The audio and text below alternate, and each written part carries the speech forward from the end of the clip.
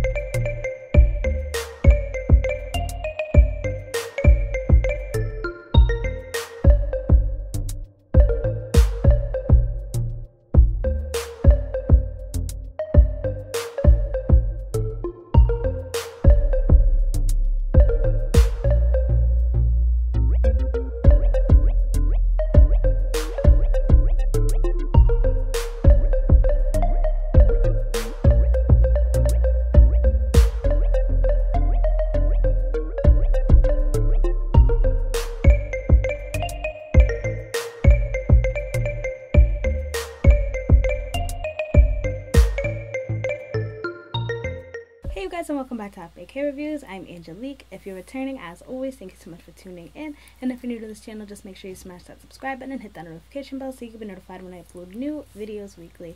So today I'm coming back to you guys with yet another headband wig. This one is from yet another company that I haven't tried, and this is my first time picking up from them. This is from the company Hairspells. This unit doesn't have a name, but it is a headband wig in the texture Kinky Curly. This one is in 22 inches and it's 180% density, so let's just pop right into the specs of this one. So with this unit, you do get this pre-attached Velcro band that comes with it. It also does come with 3 combs on the top, 1 comb on the back, as well as your adjustable straps. This one is very similar to the previous unit that I just did, which was from Nadula Hair.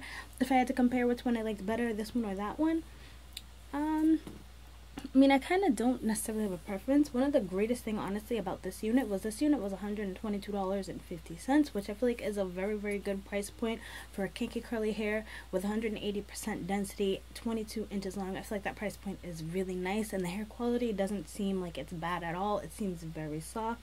The texture, I am living for it. As you can see, I did go and spritz it. This unit does take product very nice, so I am here for that. The origin of this hair, it does say it's Brazilian. I feel like this unit is definitely super natural, and I am here for it. As far as the cap size is concerned, this unit is coming off small, medium, and big head friendly. This unit does seem like it has a little bit of stretch to it, not too much, but I do feel like if you do have a larger size head, this is one that you could get away with wearing.